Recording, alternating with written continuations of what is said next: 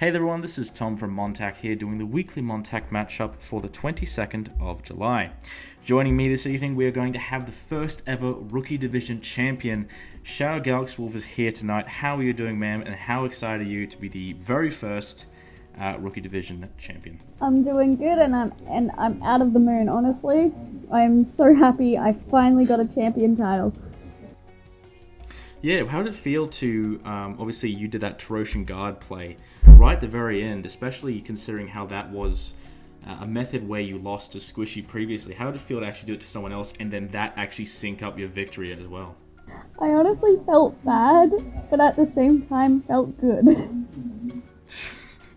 I'm starting to, you can see how Squishy would have felt then. Yeah, so I can't really get mad at Squishy anymore. Yeah, fair enough. I think they'll be glad to hear that. They're also making their debut this weekend as well, so that'll be interesting. But speaking of the title you've just won, you're going to be defending it this weekend against Gusion, a pretty aggressive player known for their bandit plays. How confident are you going into this matchup? Do you feel like you can really handle a lot of those aggro OTK strats? I believe I can. I believe I got what it takes. Alright. Do you think the match will hit extra time, or do you think it'll be resolved before then? Probably hit extra time. Okay, nice. It should be interesting to see how you deal with those bandits. Obviously, you've got some really nice dragons, plus the Trimus buff. I think you're pretty well equipped. Yeah. Yes, indeed. Well, on top of your title match, we're also going to see a contender match between Darmakos, obviously expected to use bandits again, and Mini Smoke, who's been experimenting with pug bandits. Now, a bit of an interesting little strategy there.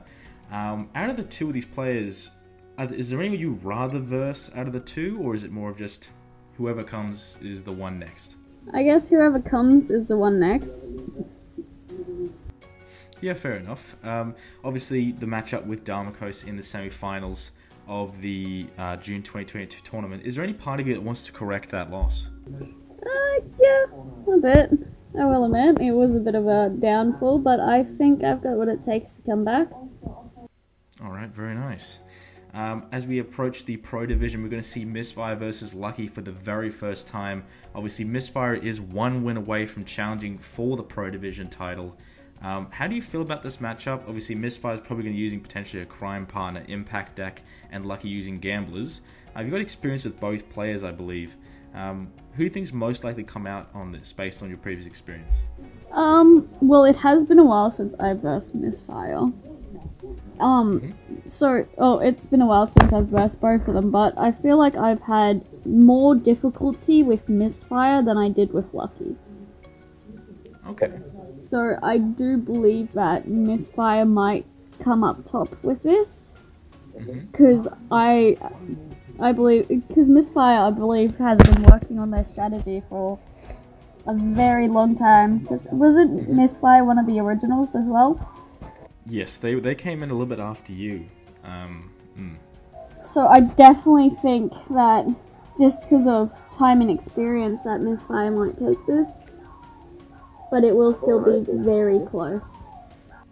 Ooh, okay. Well, that would be incredibly exciting. Obviously, like I just said, they'll be, if they win, Misfire will go for the title. But speaking of the title picture, the other title in the MonTac TCG competition, the Pro Division, we're going to see Sparrow taking on Charging Badger for the very first time. Obviously, both players you're familiar with, both players you enjoy playing.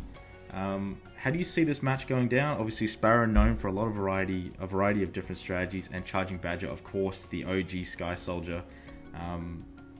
Do you think they have what it takes to get it done, or do you think Sparrow's going to continue their win streak? I honestly feel bad if I pick a side here.